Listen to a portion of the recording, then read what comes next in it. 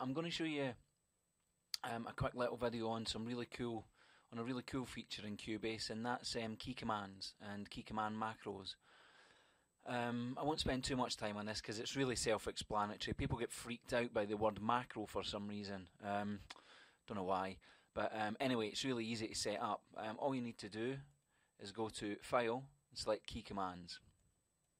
Now, there you go. There's loads and loads of folders with pretty much every key command. Well, there is. Every key command that exists in Cubase is there. So, for instance, if you come to this little section here and just hit space, it tells you what it does. Transport, start, stop, which is correct. If you hit Control S, File, Save, that's correct. So, there's loads of stuff in here that you can do. Now, to create your own key command, so let's say we wanted to, I don't know, what can I think of?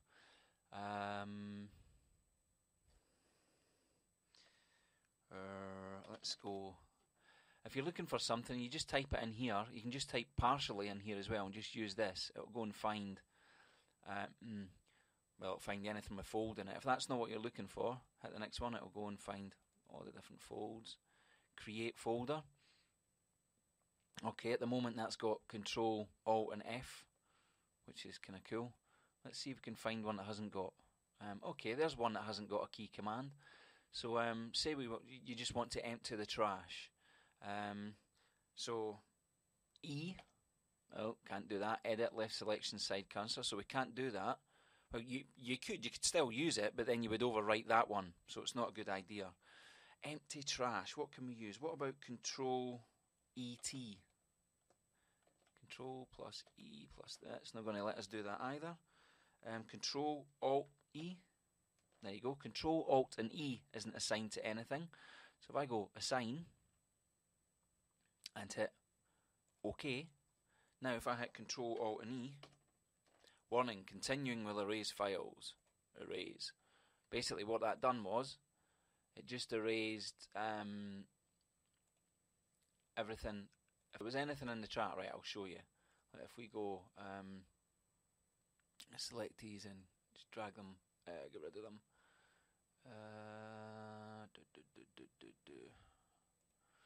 You just pull that over there, select that, delete.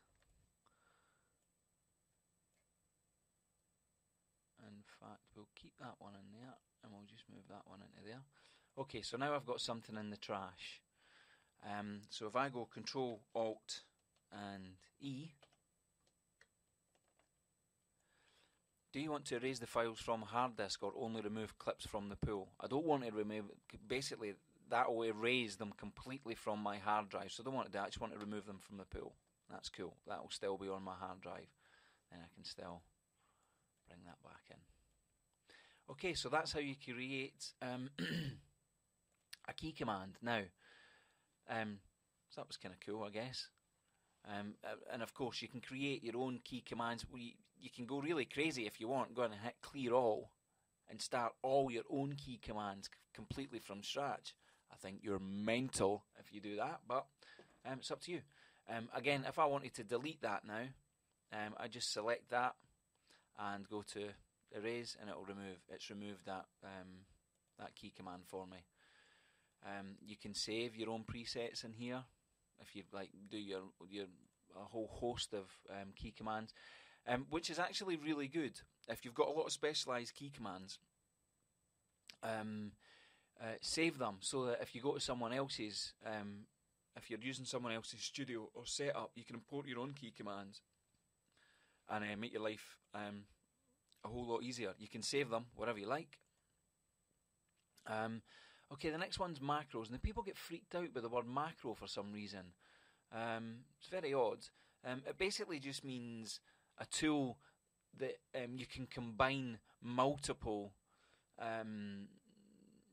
processes into one. So,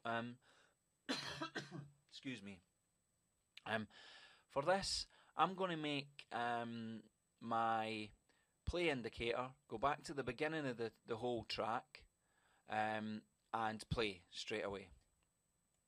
instead of having to hit 1 and then space. So what we need to do for that is we show macros. So here's macros here. So what is it we want to do? The first thing we want to do is make the play indicator go to the beginning of the track, or to number 1. So what normally does that? I believe if you push 1 on your keyboard, your kind of numeric pad, you'll see here pad 1, transport to left locator. So that's what we want to do. So if I go to left, oh, sorry. Before you do any of that, first thing you do is new macro, and let's say go to start and play. We need to go to left locator, let's see if that finds what we're looking for. To left locator, pad 1, yeah, that's what we want. So we select it and we hit add command. You then see that add command has been added to this macro. Okay, so that's one command. So that's it, we've got it going back to the left locator. What do we want to do next?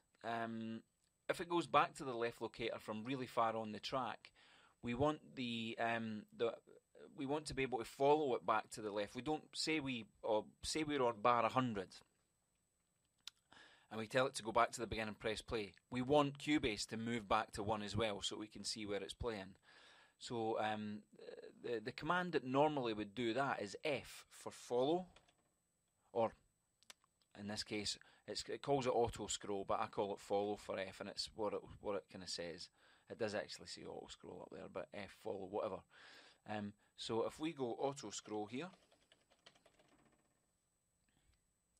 auto scroll F, that's the one we want, so we add command.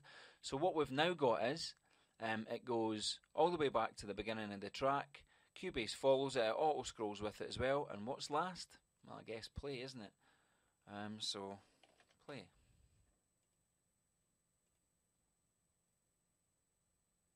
We need to find it. See what it's actually called. Start stop. Start stop. Spacebar. Yeah, that's the one we want. Add command. So now what we've got is we've got it going back to the left locator.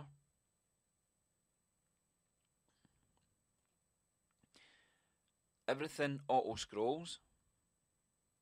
In fact, see, that's just going back to the left locator, so we made a bit of a mess there, didn't we? Because if we wanted to go back to all the way back to the beginning, that's not the right command. So we need to delete that command, come back to here, and you will find that the small, I guess it's, well, that there, comma, the one that's next to your full stop, it's actually the sign, or the way I look at it is the the sign that says smaller than. It's kind of like a diamond sign like this, like that. Smaller than is what that means. But it shows up there as that small cursor, probably because you need to do shift, and so if I do shift in that, there, but that's not the right thing. But if I just push that, transport return to 0 is what we really wanted.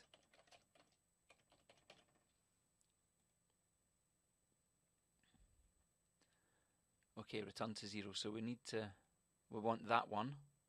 So we add that command. So we've now got these here. So we've got it going back to 0, Cubase scrolling with it, and then it playing. Excellent. So now what we need to do is find the macro. So if we type go to start, it should find it for us. You will see there is actually a folder called macros, and then go to start and play. Okay, now this is where we now assign a shortcut for this. Now I'm going to use, let's have a look, what could we use here?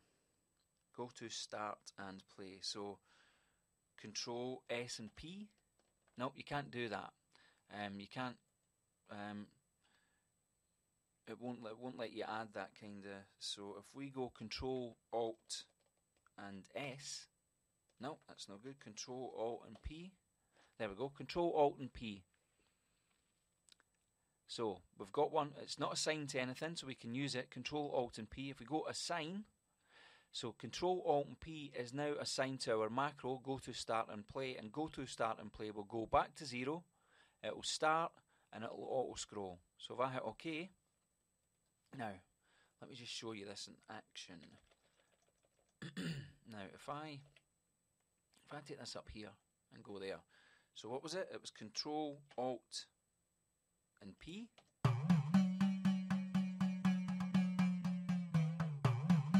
Right, the reason that didn't work is because that was off. That's got to be on for it to work.